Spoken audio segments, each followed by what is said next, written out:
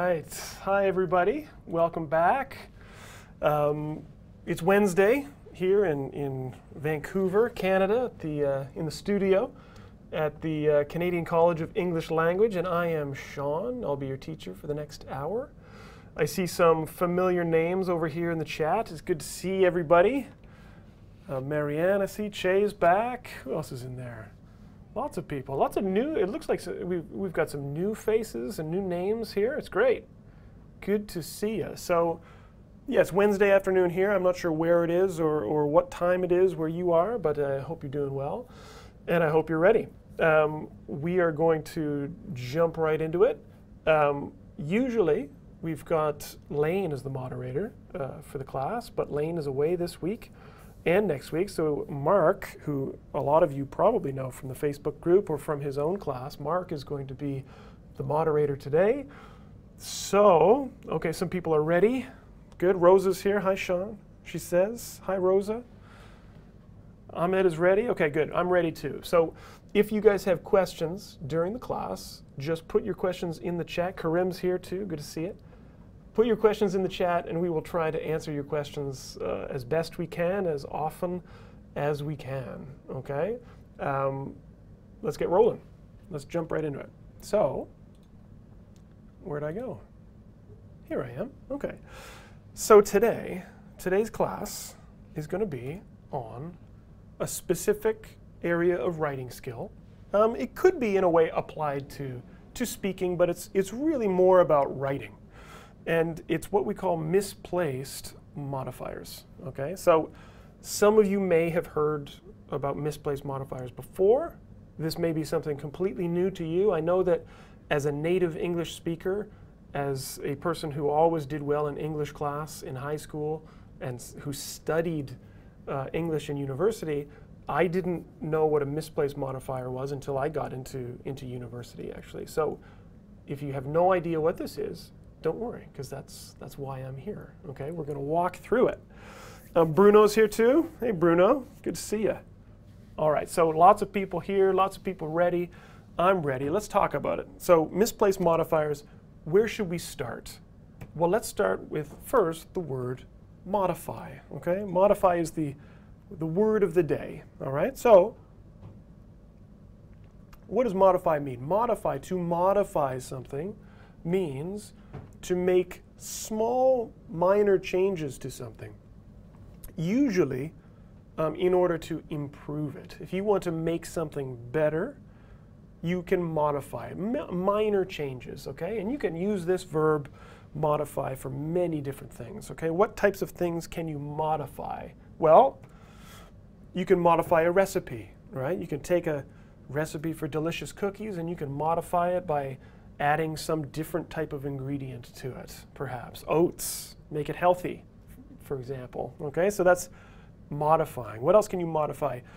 Well, there's Obama. I guess, well, politicians can, or anybody can modify their view or to modify their stance or their argument about a certain issue, to change it slightly. Especially if you want to get more popular, you might have to modify your views. What else? Well, of course, teachers. I guess I didn't need a picture of a teacher. I'm a teacher. I could have used myself, but teachers can modify lessons. A teacher sometimes has to change the lesson in order to make it appropriate or good for the students they're teaching. And of course, a little bit cooler than that, you can modify a car, you can modify the engine, or in Vancouver, lots of people, lots of bicycles in Vancouver. Lots of people like to modify their bicycles, change it, put a special seat on it. I don't know. I don't really ride the bicycle very much. I prefer to walk. So I don't modify a bicycle, but many people do. All right, so this is where we're going to start. But we're not talking about modifying cars, or we're not talking about making cookies today, unfortunately. Maybe next week I'll talk about how to make good cookies. But today we're talking about modifying, okay? And in particular, we're talking about what we call modifiers in the English language in terms of grammar, okay? There's a specific thing in language that we refer to as a modifier. So What is a modifier is the first question. Okay, good question. Yeah. So a modifier is a word, a phrase, or a clause that changes or describes another part of a sentence. So modifier is a large category. It's a very broad category of words and phrases and clauses in English, or maybe even in your own languages, that we use to describe or change other parts of the sentence, other words, other phrases, other clauses. Okay, so let's look at some specific examples here. Okay, so specific words, even if you don't know the word modifier in terms of grammar, you probably know these examples of modifiers. Okay, so let's go back to this bicycle. All right, so the bicycle, simple. The bicycle is a noun. If I want to get more specific, I want to describe the bicycle, I can say the new bicycle. Okay, now in this case, the word new is changing bicycle a little bit. It's describing it, it's making it more specific. Therefore, new is a modifier. So adjectives are modifiers, right? So an adjective is in the category of modifier. And of course, you can add more adjectives to this. You could say the cool new bicycle, right? Two adjectives describing bicycle, kind of restricting bicycle, and therefore both of these are adjectives. Both of them are modifiers. Okay? So that's one type of modifier.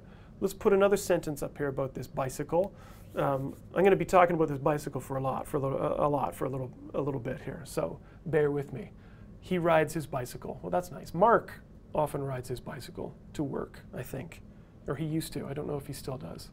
Okay, so if I want to get more specific, I can say he rarely rides his bicycle. Okay, so maybe you guys can ask Mark in the chat if he often rides his bicycle or if he rarely rides his bicycle. So in this case, the word rarely, again, is modifying the verb ride. Therefore, adverbs are modifiers. Okay, and I see that Mark still rides his bike. That's good. Good for him. Good for the city. Good for the world. Good for the trees and everybody. All right, so those are the words. Phrases. Lots of different phrases can be modifying phrases as well. Okay, so back to the bicycle.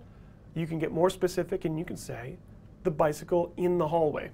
All right, so in the hallway is a phrase, again, describing bicycle, explaining bicycle, and therefore that phrase is a modifier. Okay?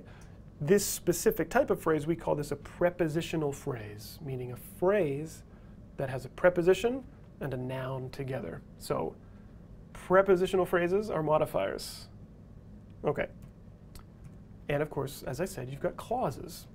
So let me throw you a clause. The bicycle, that is leaning against the wall. So in this case, this entire adjective clause is a modifying clause. It's describing bicycle. And we talked a couple weeks ago about adjective clauses. Well, they fit into this large category of modifiers. Okay? In fact, if you look really closely at this adjective clause, there are actually two modifiers in this one clause, right? So if you look at it closely, you'll see that is leaning is a relative clause describing bicycle, and against the wall, that's actually a prepositional phrase. But together, they are both describing the bicycle. So that's all modifying the bicycle. Okay? Good. So again, if you have questions coming up, put them in the chat and we'll try to get to them. Okay? This is good. So to sum up, all right, oh, actually, before I sum up, remember a couple weeks ago, we said that when you're looking at the adjective clauses, oftentimes that is, who is, which is, you can take those out of there and you can shorten it up. And it becomes the bicycle leaning against the wall. Now that's still a modifying participle clause is what we talked about a couple weeks ago.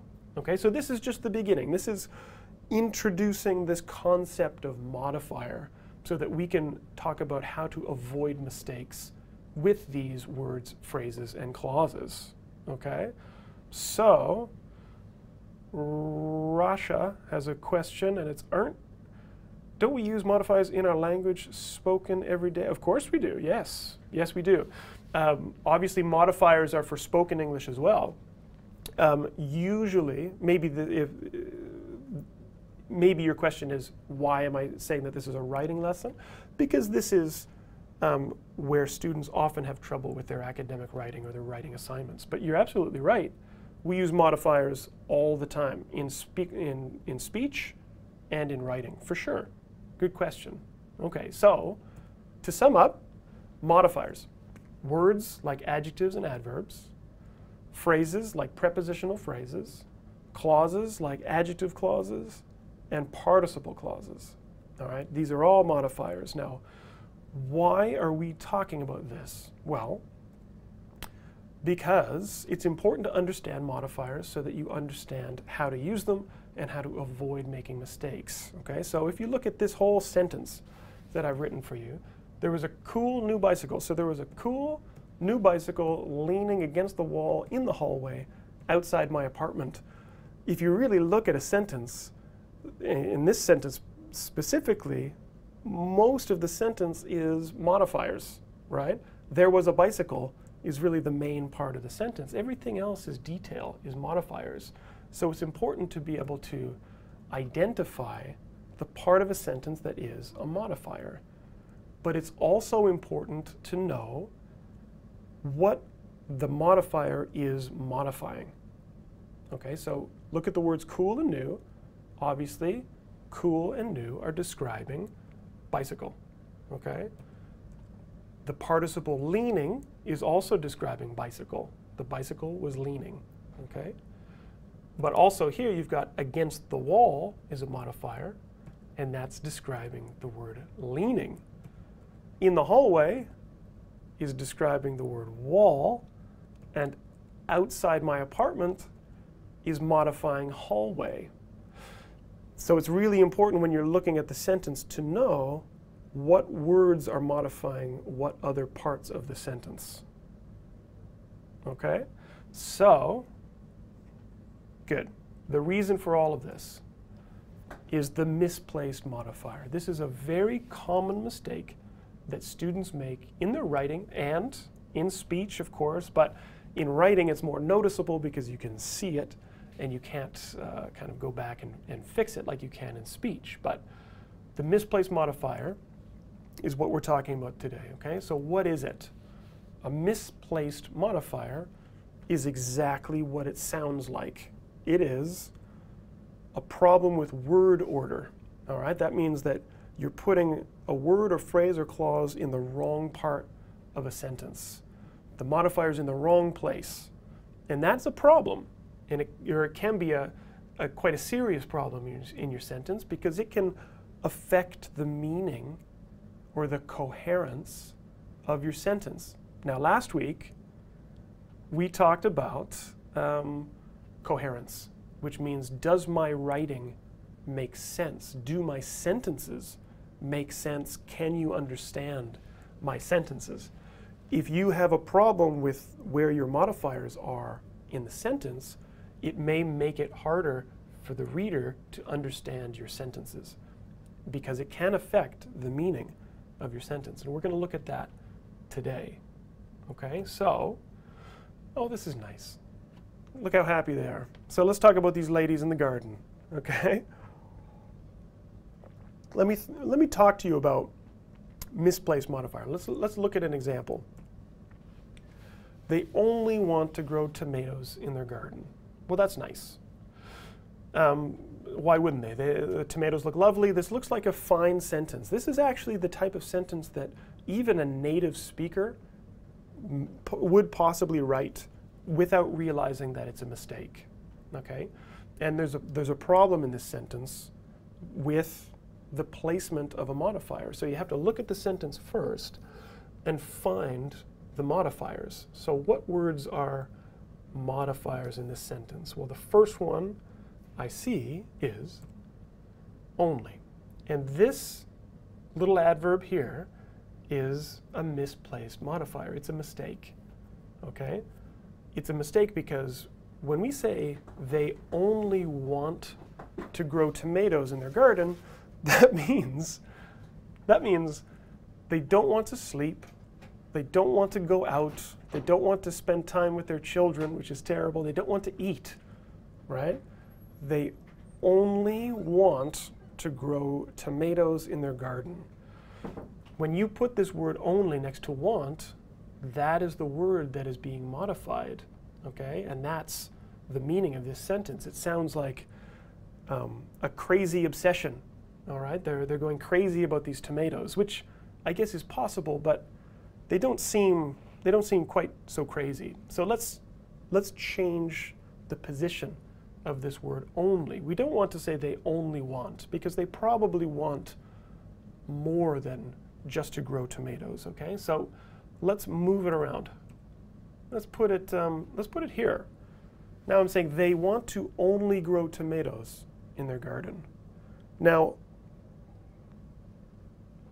that's also a problem, okay? I've changed it, I'm getting closer, but this is also a misplaced modifier, because now I'm saying that they want to only grow. So they don't want to eat tomatoes in the garden. They don't want to touch or smell tomatoes in the garden. They want to only grow tomatoes in their garden, okay? So in this case, it still doesn't quite work. And now you see how one little adverb in the sentence, depending on where it is, can really affect the meaning of the sentence, okay? So let's try another way, okay? How about this? They want to grow only tomatoes in their garden. Now in this case, this is okay. This is fine now, because what I'm saying, and I think this makes sense, they don't want to grow carrots, they don't want to grow zucchini or anything else. They want to grow only tomatoes in the garden. Now the modifier is modifying the word tomatoes, and that modifier only is as close to tomatoes as it possibly can be, and now it makes sense. Now I see somebody up here who said something about only in the garden. Oh, maybe Marianne said that.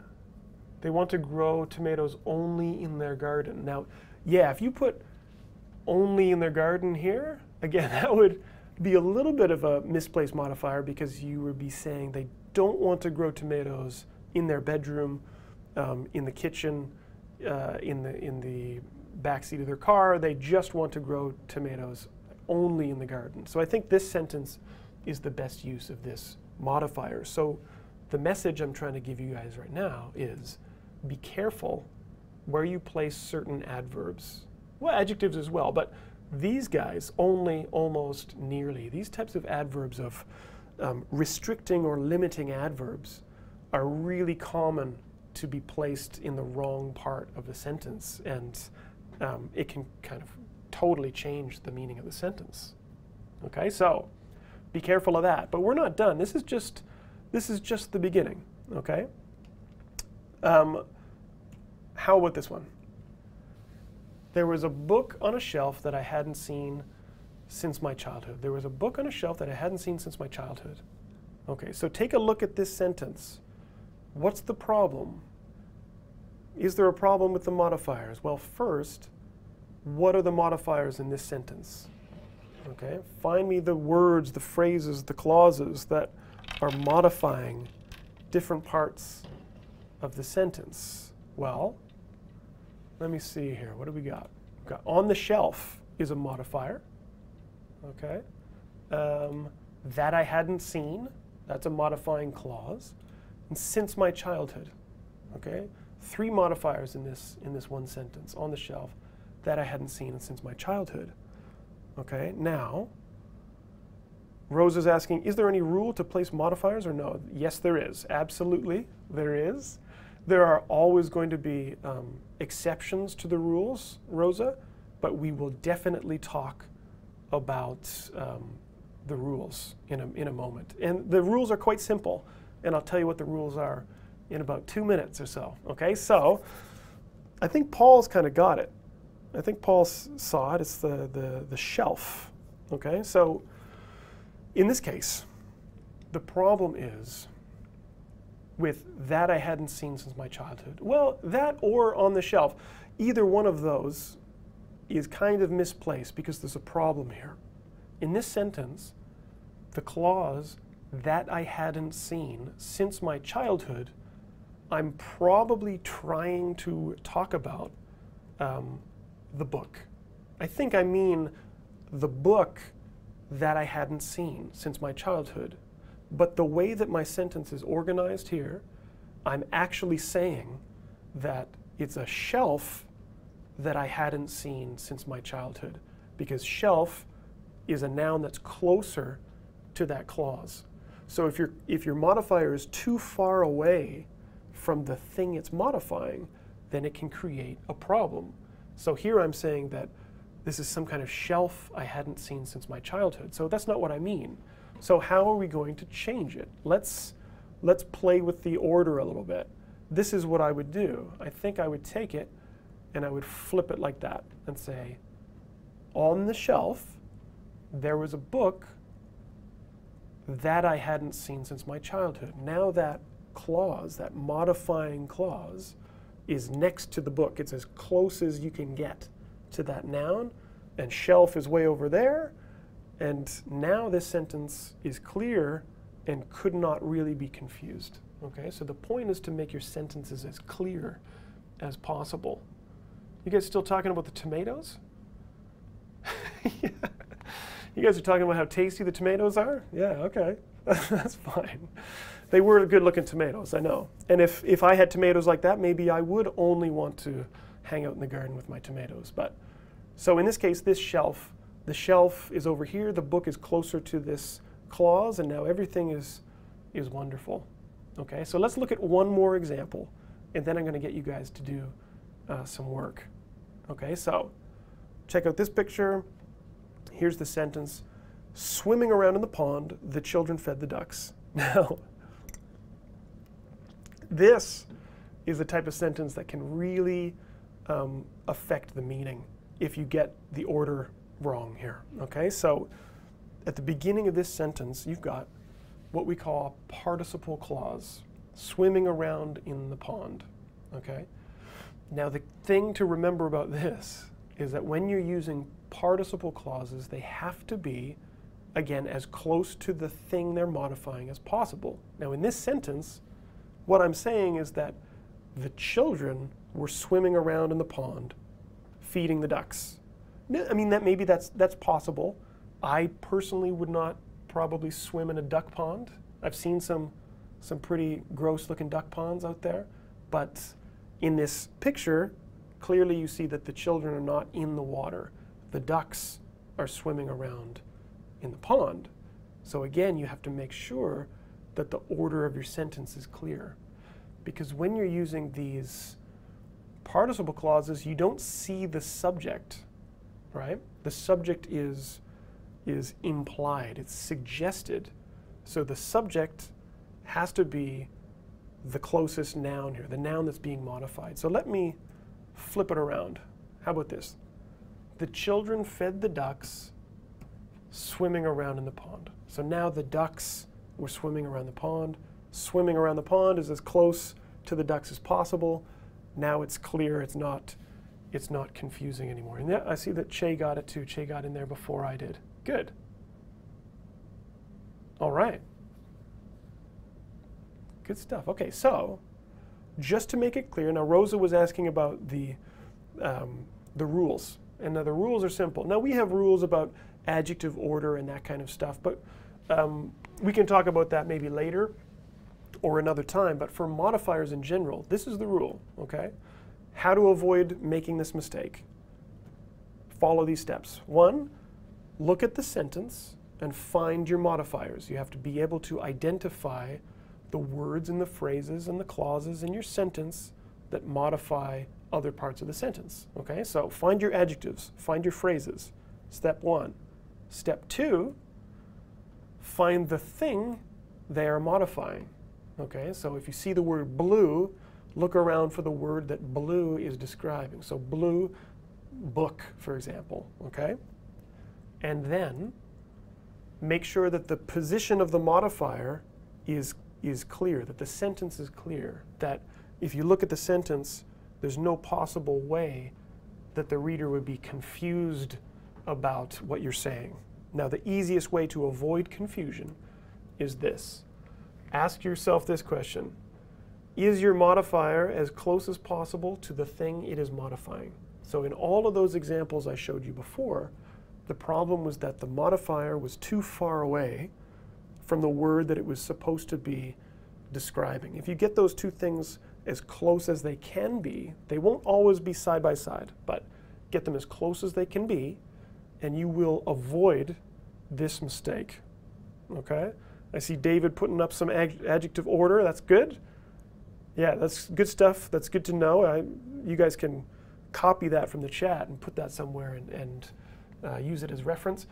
Obviously, there are sometimes going to be some exceptions to the adjective order, but that's a good thing to know. So thanks, David, for that. Okay, so that's the golden rule. Just make sure that your modifiers are as close to the thing they're modifying as possible, and that should be okay, but you also want to avoid what we call ambiguity, lack of clarity. Okay, look at this poor guy here. All right, let me take a little sip of my water. I got ice in there. I shouldn't have ice. Ah, there we go. Okay, so this poor guy, look at this sentence. Eating quickly gave him a stomachache. This is a problem. This is a problem because of a lack of clarity, not just because he has a stomachache, but this sentence is not as clear as it could be, because if you look at it, if you find the modifier, quickly, there's your adverb. The problem with the position of this adverb is that I don't know if quickly is modifying eating, as in he ate quickly, right? Or is it modifying gave? He quickly gave. So maybe he ate slowly, but then as soon as he was finished, he quickly got that terrible pain in his stomach. Or maybe he just ate his lunch like a wolf, like a wild animal, and then was immediately sick. So you have to be careful with that unclear position of modifiers as well. Now in this case, really, I would just recommend rewriting the sentence, okay? So I would write this instead. After eating, he quickly got a stomachache. So in this case, after eating is a modifier, and it's actually modifying the whole sentence, right? So after eating, he quickly got a stomachache. That position is fine, that's good. And also now you've got the adverb quickly, which is a modifier, and now it's modifying got, okay? So he quickly got a stomachache, and now you know, and now everything is wonderful, and you look at the order of everything here, and it's great, and everybody's happy, except for this guy, obviously, because he feels terrible. All right, so let's not be too happy because he's in a lot of pain. Okay, so he had a stomachache. He had a stomachache from eating too quickly. From Paul, that's perfect. That's great, Paul. Good. Okay, so that's basically it for misplaced modifiers, guys. That's how you avoid this problem. All right, so let's see if we can practice this. Okay, so time to get to work. I'm going to pop out of here, and this is what I'm going to do. All right, this is the student copy. So I'm going to take that.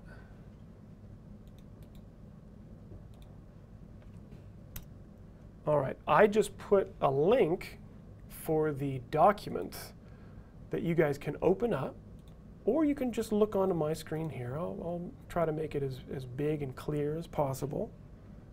Okay. So I've got about 10 sentences. All right. You can go into that link if you want, or just look onto the screen. And I'm going to see if you guys can find the problem with the misplaced modifiers. Okay, so the instructions are, if the following sentences contain misplaced modifiers, correct them, okay? The keyword being if. So you have to find the modifiers, decide what are they modifying, are they as close as possible as they can be, is there any confusion, and if there's a mistake, you have to change the order of the sentence to avoid the mistake. Okay? So, yeah, if you're having a hard time reading it off the screen, I suggest going up to the link in the chat, guys, and go right into the document, and you'll be able to see it. Okay? Again, I'll see if I can make it a little bit bigger. Yeah, that's a little bit too much, I think, or I'm going to lose most of it. So I'm going to take it down one. But this is what I'll do. We'll go over one together. Then we'll do a few. You guys can do a few on your own, and I'll pop out. Okay, so let's do number one together, and then I'll disappear for a bit. I'll put the happy, dancy monkey music thing on, and then you guys can get to work. So workers have nearly restored the entire building. This one is a tricky one because of that word nearly. She's late. It's okay, Valerie. Hi, welcome. You know, I wouldn't have known you were late. Actually, I would have had no idea. Okay, so in this case, workers have nearly restored the entire building. Now the problem with this adverb here is that I don't want it to modify restore, okay? Because they didn't nearly restore. They were restoring the building, but they're not quite finished, okay? So I would take this and I would move it over here, okay? Just like that. So the workers have restored nearly the entire building. Not the whole thing, but almost the entire building. And now the order of your sentence is wonderful, okay? So get to work. You got 10 sentences there. Some of them are maybe trickier than others. I'm going to put the music on there. You guys get to work. When you have an answer, put it in the chat, and then we'll go over it together as one big happy family, okay? So I'm going to pop off the screen here and put on the music. And if you have questions, also put them in the chat, okay? All right, get to work.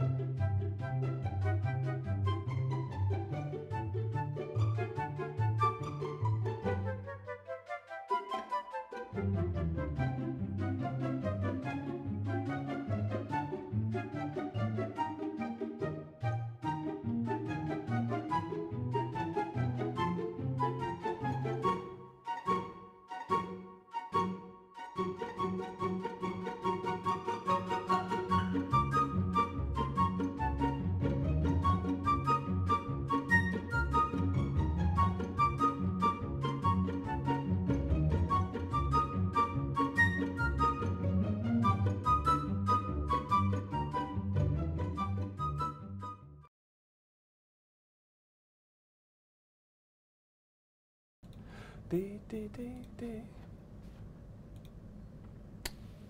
All right, everybody. I know that not all of you are done, but that's okay. I thought I would pop in here to check up on everybody and see how you're doing. Maybe go over some of these, and then the rest we can go over together, okay? I see lots of good answers coming in on the chat. Some of these are quite tricky, just because I like to torture you a little bit. I like to make you sweat, right? Make you work. Some of them are a little bit easier than others, okay? So let's talk about the first few. I think some of you got all the way down to 8 and 9, but we'll go over these together, okay? So the first one we did. Now number 2, some of these misplaced modifiers will really create kind of a funny, perhaps funny image in your head. Number 2 says, she wore a hat on her head which was much too big. Now obviously the problem with number 2 is that in this case, which was much too big, this modifier, is too close to the word head. So now I'm suggesting in this sentence that her head was much too big, which is maybe true, but what I probably mean is that the hat was much too big. So let me go over here. Let me see. Where is somebody gave me an answer for that one? All right, this one I'll put up here. This one's coming in, I think, from Khalid, maybe. Khalid put this one here. She wore, I think, take out of there. She wore on her head a hat which was much too big. No, that's not bad. That's pretty good. I think I would capitalize that. She wore on her head a hat which was much too big. Yeah, that's okay.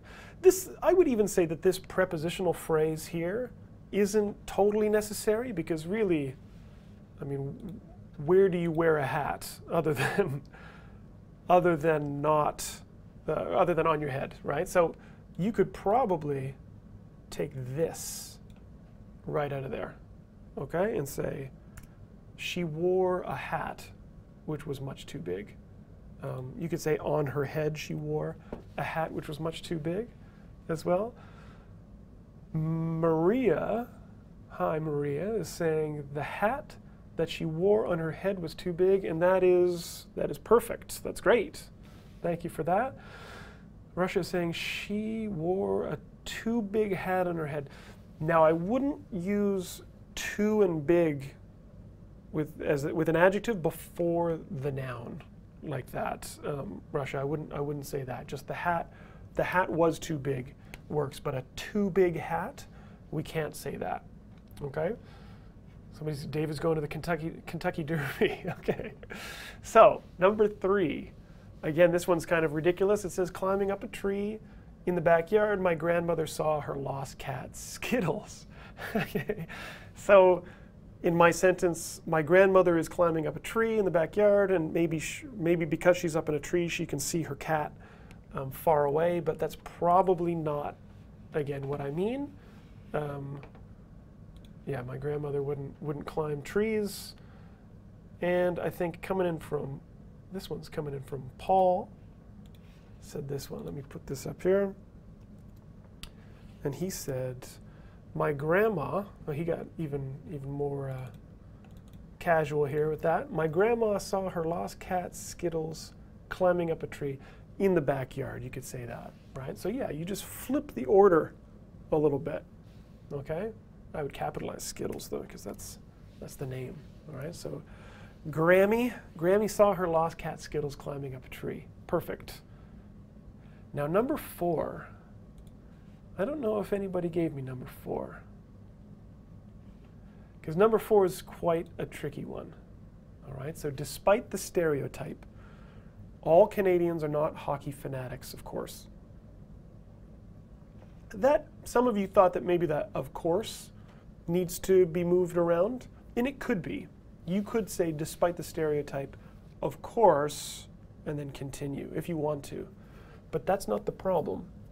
And I think somebody got it. I think, who found it there? CFT Teaching, I think, found it, perhaps. Okay, so the problem is the order here of all Canadians are not. So if you say all Canadians are not, that means no Canadians are hockey fanatics. And I can promise you something. A lot of Canadians are hockey fanatics. But not all Canadians are hockey fanatics. So in this case, not and all have to be together. Not all Canadians aren't, but not all Canadians are. Okay? So that was a little tricky one. I threw you a little curveball, although I guess that's a baseball analogy. I should be talking about hockey. I don't know what the equivalent is in hockey. Okay, so what else do we got here? Number 5. Several of my classmates had almost read the whole book in one weekend. Now again, this is a tricky one that's similar to nearly or only, right? You've got this almost here. So they didn't almost read the book. If they almost read the book, that would be like this is my phone, if you almost read a text, but you don't, maybe you drop your phone or something, or somebody comes in, so you don't read it. So they didn't almost read, but they read almost the whole book. And a few people got that answer. Let me give an answer. Who put that one? This one's coming in from, is it Joko? Where we go here? All right. There. So several of my classmates had read almost the whole book. That's the correction there. And that's great. Okay? Good. Again, guys, if you guys have any questions about anything I'm saying, put the questions in the chat here. This is good. Okay. Good, good, good. So let's look at a few more here. Again, number 6 is a tricky one too. In North America, many students graduate with debt from university worth tens of thousands of dollars. Now, I think a few people got it. I think, okay, Marianne got it. So I'll put Marianne's answer up here. Okay, I couldn't trick her. I like to trick you guys sometimes, but the problem is this area here of the sentence. The phrase from university should be closer to graduate. So you don't graduate with debt from university, but you graduate from university with debt. Or well, hopefully you don't. But if you do, that's how you would express it. Okay? Like so. So in North America, many students graduate from university with debt worth tens of thousands of dollars. Okay, good. Well, not good. The debt is not good, but good answer from Marianne. Thank you for that. Okay. Now number 7. Again, a lot of good answers coming in. Now number 7, I kind of tried to trick you a little bit too because I didn't mention this, but oh yeah. Also, I guess I should have mentioned at the beginning. At the beginning of the exercise, I said if these sentences have problems with modifiers. The truth is, every one of them has a problem with a modifier. None of them are correct. They're all wrong, okay? In fact, number 7 has 2 mistakes, okay? 2 mistakes. Broken into several pieces, my father was fairly certain that the guitar could only be fixed with glue. There are 2 misplaced modifiers in this case. So obviously, some of you found that with broken into several pieces. My father was not broken into several pieces. Okay, so I saw a few people put that in here. Okay, so I would say how about this? I'll just move this one around. So my father was fairly certain that the guitar, space there, broken into several pieces, could only be fixed with glue. So what's the other mistake? Where's the other mistake in this sentence? Did anybody find it? Maria saying the guitar was broken in several pieces. My father was fairly certain it could only be fixed with glue. Now that's pretty good, but there's still a mistake in this sentence. Okay, Azim. My father was fairly certain that the guitar broken into several pieces could only be fixed with glue. Now, that's good, but there's still another misplaced modifier in there. Does anybody see it? A lot of people are coming in with the same, very similar answers. Okay, so the problem is only. Okay, and yeah, I see Mark is saying that in the chat there too. Only is a misplaced modifier because it can't. I don't mean it can only be fixed with glue, but it can be fixed only with glue. All right, only should be modifying this phrase with glue here. Okay, so you have to be careful of those adverbs for only. Okay, a couple more here. How are we doing for time? Okay, we got some time. Okay. Now number 8, another tricky one because I'm trying to torture you guys. Okay, one word in this entire sentence. Most nutritionists would agree that a cold bowl of cereal does not give a child the energy and nutrients they need to do well in school. There is one word in number 8 that needs to be in the wrong in a different place. It's in the wrong place. I don't know if anybody got it, but because we're running a little bit behind on time, a little bit short on time, I'm going to put it up here. Marianne, okay. Most nutritionists would agree that a cold bowl of cereal does not give the energy and nutrients a child needs to do well in school. Okay, so the trick for number 8 is that cold. Okay, the problem is the bowl is not cold. All right, the cereal is cold. So bring that over here like so. So most nutritionists would agree that a bowl of cold cereal does not give a child the energy and nutrients they need. Okay, so just be careful of little things like that. Good.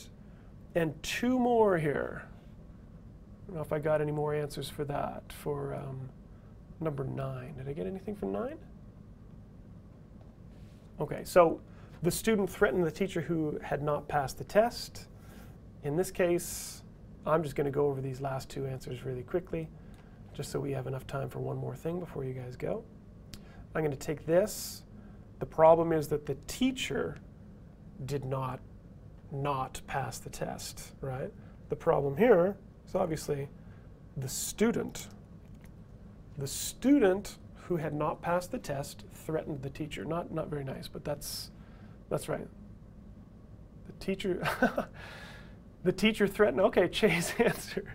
The teacher threatened the students who had not passed the test. Well, that's grammatically correct, Che, and it's not my style, but I guess it could work, maybe. It could work. That was good. Okay, and the last one, number 10. In order to escape, they were forced to climb a large fence behind the prison covered in razor wire. Okay, so the problem with this one again is this modifying phrase here, or participle clause, I guess I should say. Covered in razor wire, kind of like barbed wire. I don't think the prison was covered with razor wire. Actually, what we mean, take that out of there and put that here. Okay, so in order to escape, they were forced to climb a large fence. The fence is the noun that was covered in razor wire. So the large fence covered in razor wire behind the prison. Okay, and that is it for misplaced modifiers. Now all the modifiers are in the right place and everything is wonderful once again. All right, Mark is scary, I agree with that. Yeah? Okay. So that's it for misplaced modifiers. We've got a couple more minutes. Now there was one other thing that I wanted to talk about with it, another modifier issue, but that's okay. We're going to save that for a different class. So how about this? Oh, Valerie's asking, what is fence? Maybe Karim or Mark can give a definition in there. Fence is just Wow, so many different types of fences, I guess, Valerie. I mean, the fence would be like a kind of wall, almost, usually built from either wood or chain that separates property, right? You might have a fence around your house or your property to keep people out. Keep people like Mark off your property. You want a fence, okay? So how about this? Before you guys go, we're going to look at one common mistake, get you guys thinking about something before you run away. Okay, I'm going to go down here, and we're going to go with, whoops, I don't want to sign out. We're going to go with the mistake of the week before you guys run away. Mark made a fence for his wife. It's interesting. It's an interesting wedding present, Mark. All right, so the mistake of the week, guys. As usual, I'm going to show you something on the screen, and I want you guys to put the answer in the chat. So here's the sentence. Can you spot the mistake? Here's my sentence. I'm going to disappear, and I want to see who can find the mistake the fastest. Whoever can find the mistake first is the king or queen of the internet for the rest of the day. All right? Okay, so I'm popping off. Find the mistake in this sentence. Where's the mistake? Go for it.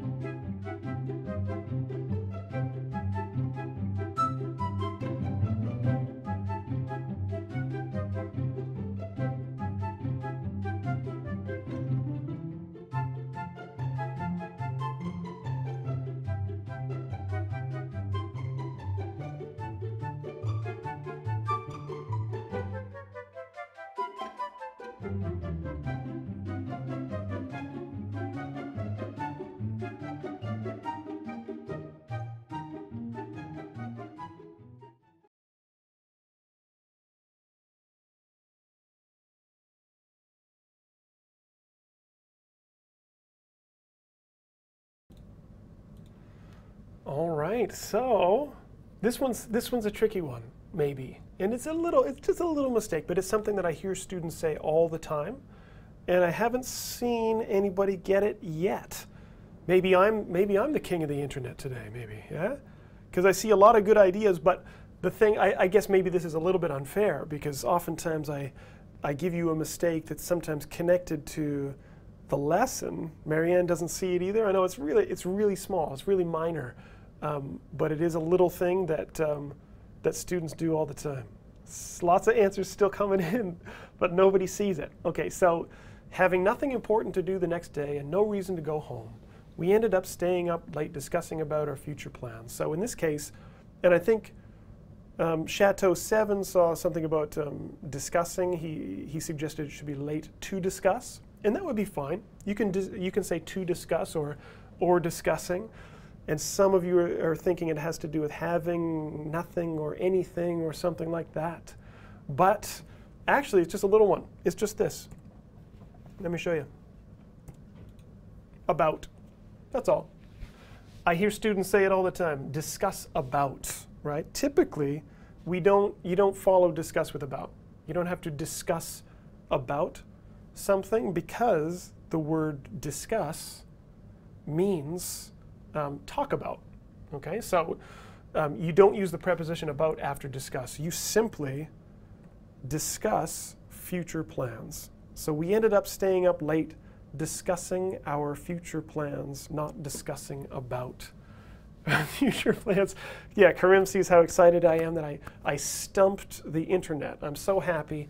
You guys are usually so quick to find my mistakes, and all I want to do is trick you. And yeah, you've made me so happy today. Okay. So Shaun is the winner. I'm the winner. Okay, awesome. So this is what you want to look out for. Just don't use the word about after discuss, and that's it. Joko says he knew that. Is it Joko? Am I saying that right? D-J-O. Sounds like, looks like a J sound maybe. I don't know. Questions coming in. I can't believe none of the scholars got it. Oh, John's there. Hey, yeah, good. All right, good to see you, John. Okay. Bruno likes the tip. I'm glad you like it. All right, guys. So that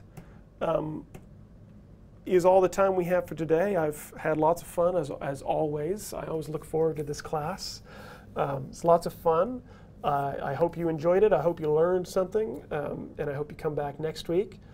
Again, don't forget, if you're not a member of our group on Facebook, Learn English on Facebook, join our group, and Mark is always there answering questions. I pop in and answer questions sometimes. Karim is there too. Lots of teachers helping out. And yeah, like us on Facebook. Check out more videos and classes that you may have missed on our channel. And keep on coming back next week and the week after that, and tell your friends and spread the word, and let's get more people in this massive classroom that we have here. Okay? So thanks for coming, guys. And we'll see you next week. Remember to watch Mark's class earlier on Wednesdays. And then obviously I'm at this time. And keep studying, keep using your English. And how about I'll stick around in the chat for a couple minutes just in case you guys have any questions. And we'll see you next time. All right? Okay, see you guys.